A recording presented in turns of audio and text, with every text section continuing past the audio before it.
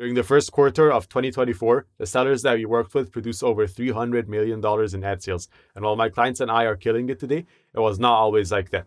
I used to be terrible at PPC and I'd spend all day reading blog posts and watching webinars to try and get better. And most of that knowledge ended up being useless. I had to hone my skills the hard way by working extremely long and grueling hours, which is why in this video, I'm going to try to spare you from all that.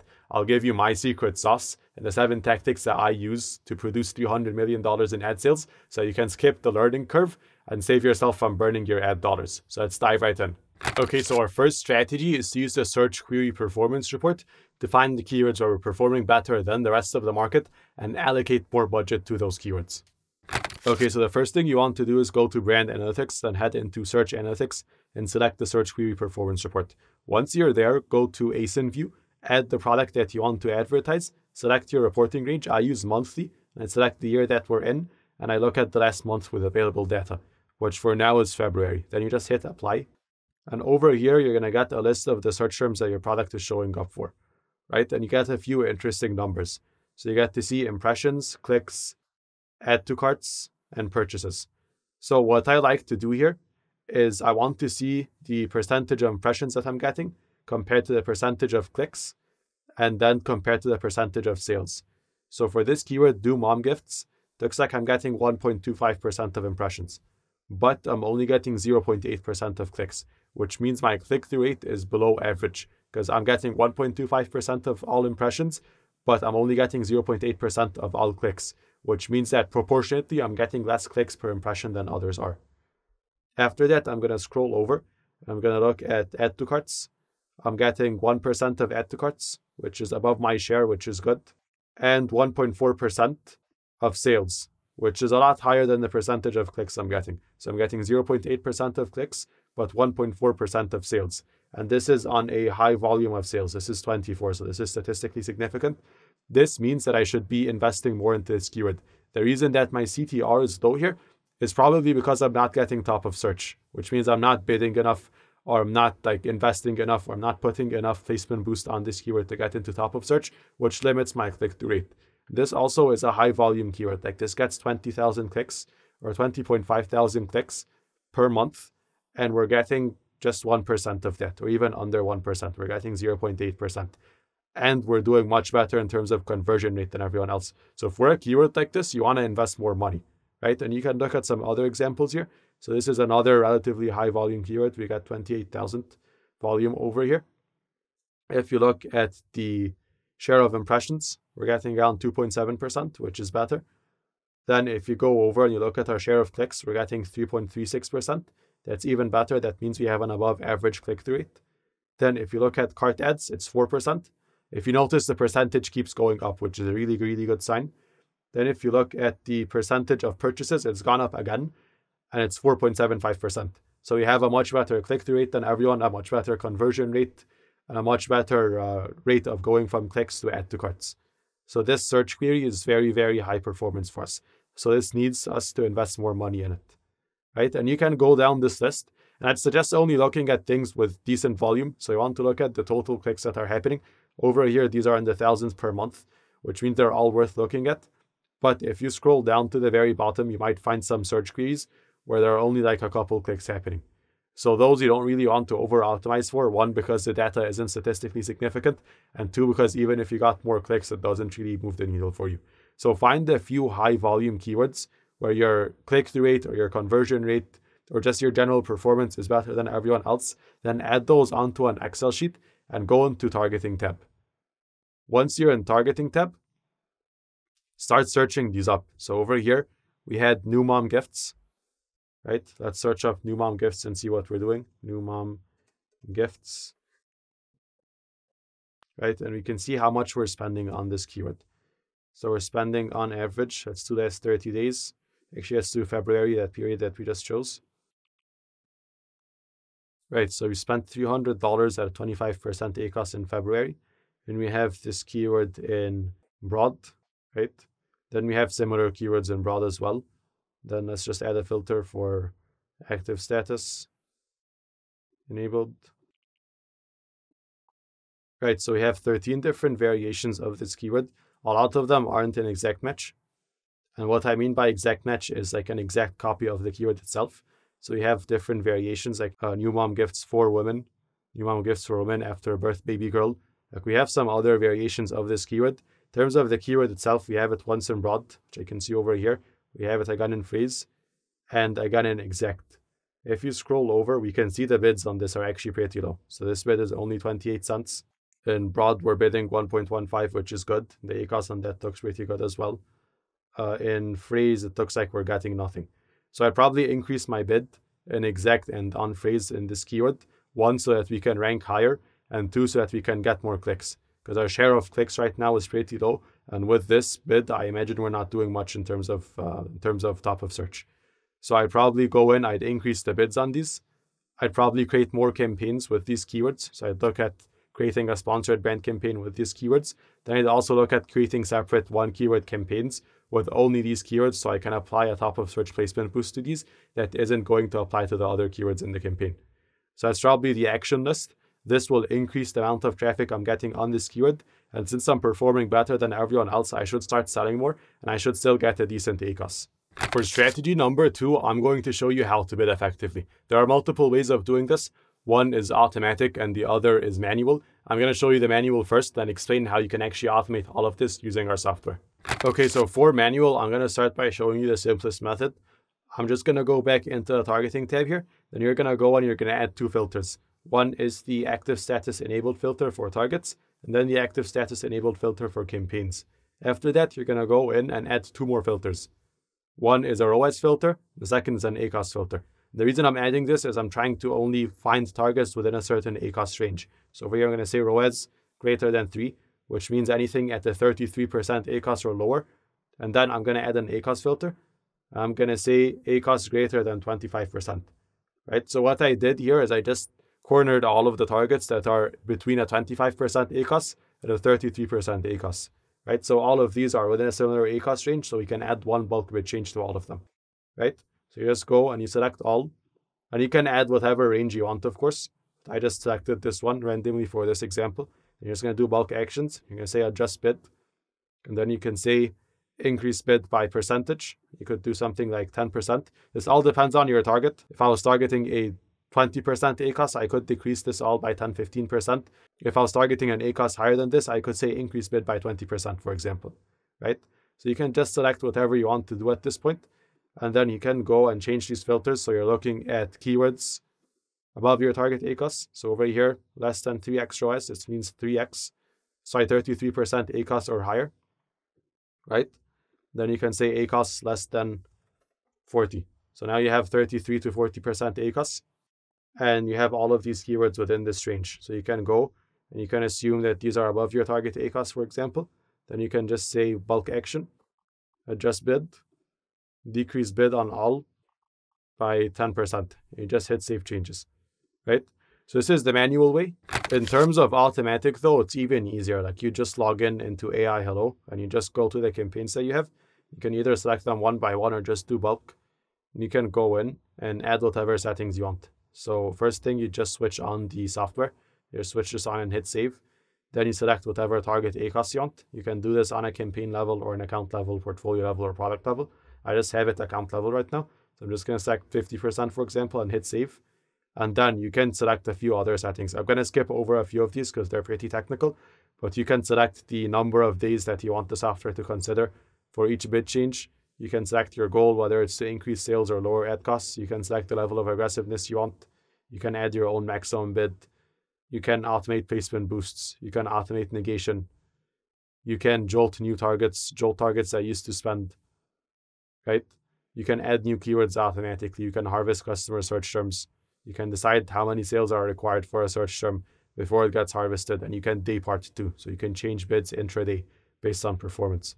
So all of this is pretty easy to do. You just switch this on once, and then every single day the software is going to go in, check how you're performing, and make those changes for you. So over time, you're going to find new keywords in your account. You're going to find search terms that have been harvested. You're going to find bad search terms that have been negated. You're going to find placement boosts adjusted for you and base bids adjusted for you as well, so that you can increase your sales and lower your ACOS. This works pretty well, and over 5,000 sellers use this.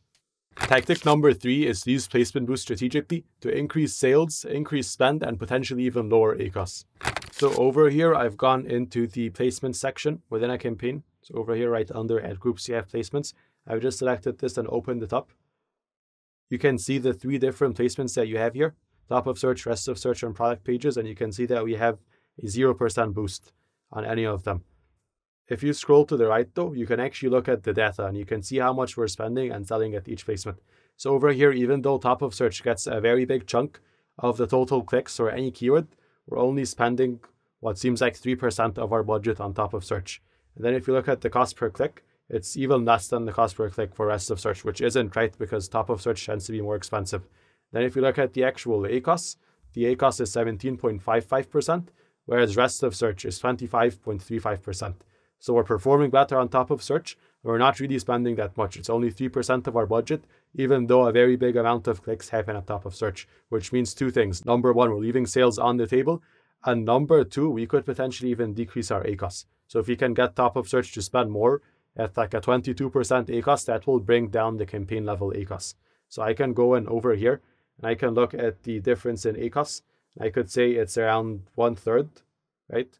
You probably want to actually do the math on this. You could say it's around 25% to 1/3. Then you could go in and just add a 25% boost over here. And once you start spending more on top of search, you should see all of your numbers improve. Like you should see an improvement in sales and an improvement in spend and ACOS. And you can go through every single one of your campaigns, at least the higher spending ones, and check the data for the last month or 2 and see how you're doing.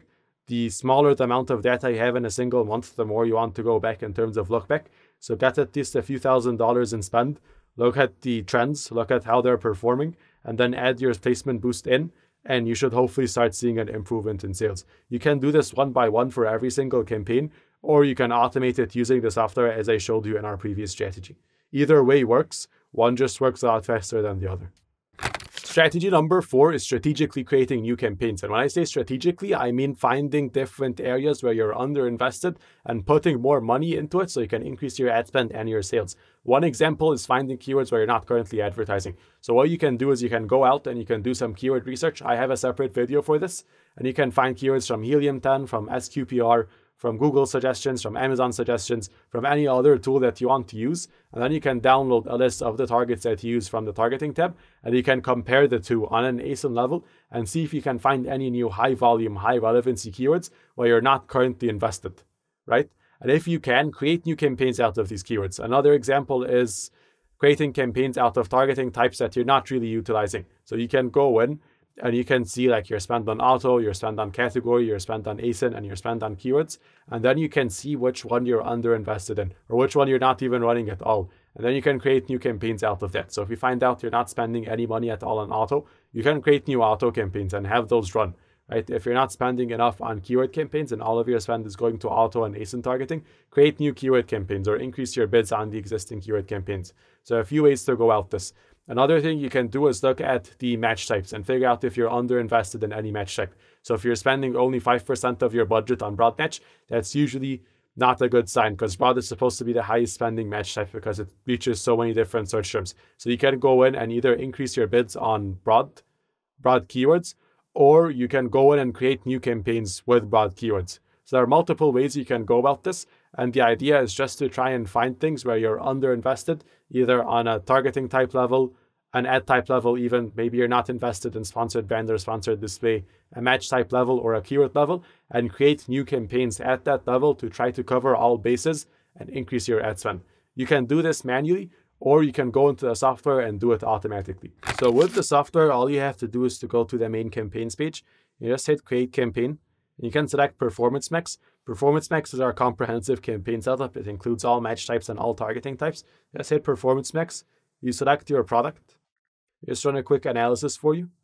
And then you can scroll down and we'll find a target ACOS for you and a daily budget for your campaigns. And then you have a few options. You can either add your own new keywords or not. If you don't add those keywords in, our software will actually find new keywords that you're already not targeting automatically. And it will distribute it across all 3 match types. If you want to see those keywords, you can just hit recommend keywords and see everything our software has to offer, right? So all of these I'm not currently targeting for this product. And the software will use these to create new campaigns for me automatically in all match types. right? And then we're going to set up an auto campaign. We're going to find ASIN targets and category targets for you automatically as well. So you can add your own ASIN targets or leave this empty. If you do leave it empty, we're going to create new campaigns with our own ASIN targets that we find for you. Then you can just go into advanced settings and you can add your own negative keywords. You could negate your brand name, for example. You can add your own placement boost, select your own bidding strategy. You can even launch this across several marketplaces in one go. After that, you just hit launch campaign, and within 30 minutes, you'll find 8 new campaigns for that ASIN in your account ready to start spending and selling. This is pretty easy and pretty useful, and you can do it for more than one product at once. So if I add this in, I'll actually create 8 separate campaigns. This doesn't necessarily mean that I'm going to add these 2 into one campaign. What will happen is I'll create 8 campaigns for this ASIN and another 8 for this ASIN. And you can do this for 10, 20, 30 products at once and end up creating hundreds of campaigns without doing any of the keyword research or any of the campaign creation, which makes this the easiest and fastest way to scale up your ads. Tactic number 5 is harvesting keywords, which is the process of taking search terms from broad, phrase, and auto and moving them in as keywords in your manual campaigns. This again can be done automatically and can be done manually. I'm going to show you both ways. To do this manually, the first thing you're going to have to do is to create a search term report. So what you do is you go into measurement and reporting in Campaign Manager. Then you just select sponsored ads reports. Then you create a report for sponsored product search terms last 30 days. Just run this report. Right, I already have mine open over here. So you just go in and you start adding a few filters. The first thing I'm going to add is a filter to remove exact. So I'm just going to go over here and deselect exact.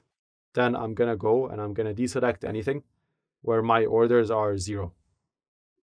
Right? So any search term that has sold, that's not an exact match. So what you have here are all the customer searches that were used to reach your product that did actually lead to a sale. Right? I have blanked these out and I've just called them search term, but you're going to have the actual searches over here. And what you have to do next is to take them, go back into targeting tab on Amazon and make sure you're already not targeting them. Right?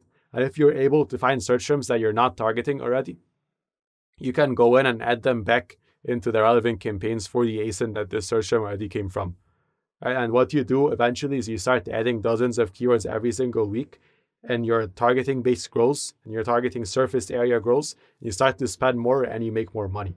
This is pretty useful. It's going to take you some time to do this at least once every couple of weeks or once every month, depending on the size of your account, but it's worth it and it's going to grow your ad spend and your ad sales, right? Another option you have, of course, is to do this automatically. So you can just go into AI Hello over here, and you can go into any auto campaign that you want to harvest from. You just click this small shield over here. Then you scroll down, and you can just select the destination campaigns that you want. So you can just say anything that produces at least X amount of sales. So over here we have it as 1. You can go up to 20 if you want. Gets moved in this match type to this ad group, and that match type to that ad group, and then this match type to that ad group, right? And you can also do this for ASIN targets. You just select the number of sales required, and then you can choose to negate it in source or not, which means negating it in the auto campaign after it's been harvested. This is super easy, and you can just transfer hundreds of keywords automatically from all of your campaigns using this. You can also harvest from broad and phrase. So you can just open up a broad or a phrase campaign. Let me just select this one. This one's broad. Then you can go in, you just scroll down a bit. And you go to top customer search terms, and this is essentially the number of search terms that you want to harvest per day. This is fixed at 1 sale per search term to qualify. Then you can just say I want to harvest anywhere from 0 to 20 per day. Obviously, this depends on the availability of search terms too. And then you just hit save over here, and we start harvesting those for you. So what ends up happening after like 30 minutes of setting this up for your campaigns, you start harvesting every single day from auto campaigns. As soon as a search term shows up that converts, you harvest it. And then from your broad and phrase campaigns, you're also harvesting keywords, and those add to your targeting base. And you start to grow your account very fast. For tactic number 6, we're going to be optimizing your budgets to allow your campaigns to spend as much as possible and sell as much as possible.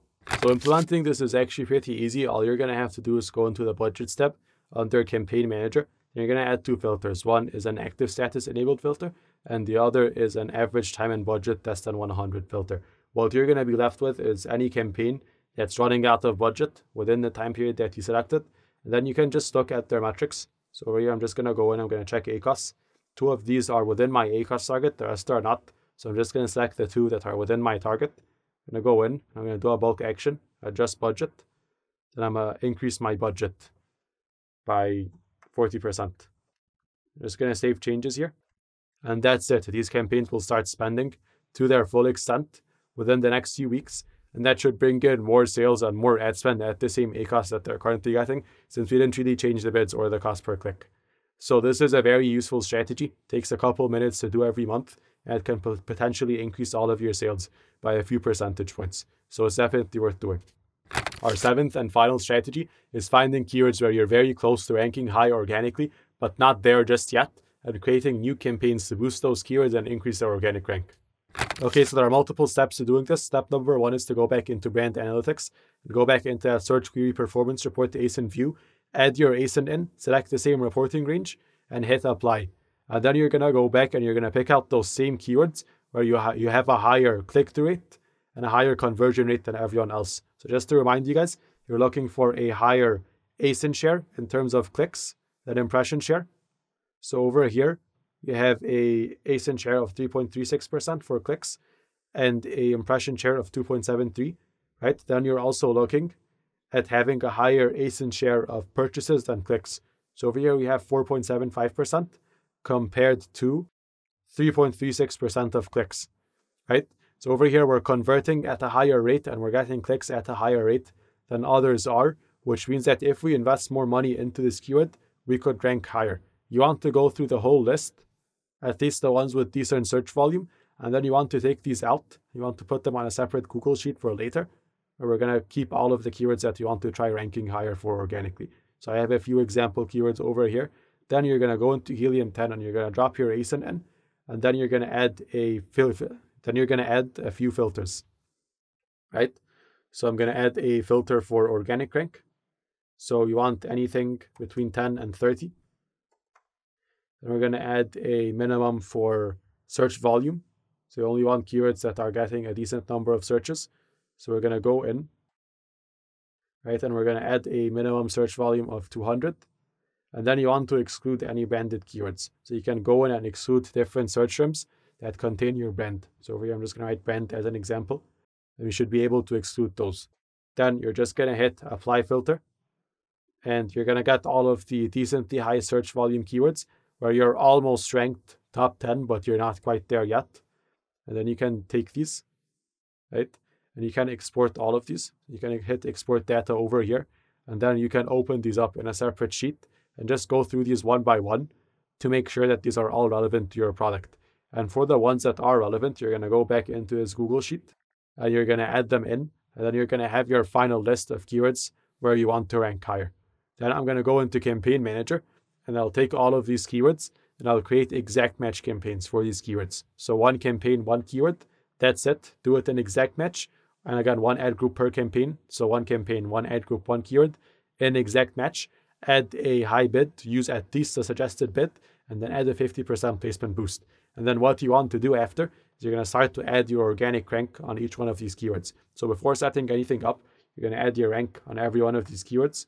You can either check this manually or with Helium 10. So I'm just going to add the example ranks over here. Right? Let's say 11, 15, 16, 18. Right? This is the first week. Then the week after that, you're going to go in and add an updated rank. And then over the course of 4 weeks, you hopefully want to see an improvement in your organic rank for these keywords. For the ones that aren't improving, you can scale back spend on them. And for the ones that are improving, you can add even more budget to try to break into top 10 or top 5. This is pretty simple. I use these campaigns for almost every account that I work on. And eventually over time, you start to rank higher for a lot of different keywords. And you can bring in organic sales that will grow your account and grow your total profit. Okay, that's it for this video. These are all 7 strategies. I hope you found this useful. If you need help implementing this or you want to use our software, please reach out at www.aihello.com and either I or someone from my team will pick up this call and we'll be happy to guide you. Thank you so much for watching and I hope you have a great day. See you next week.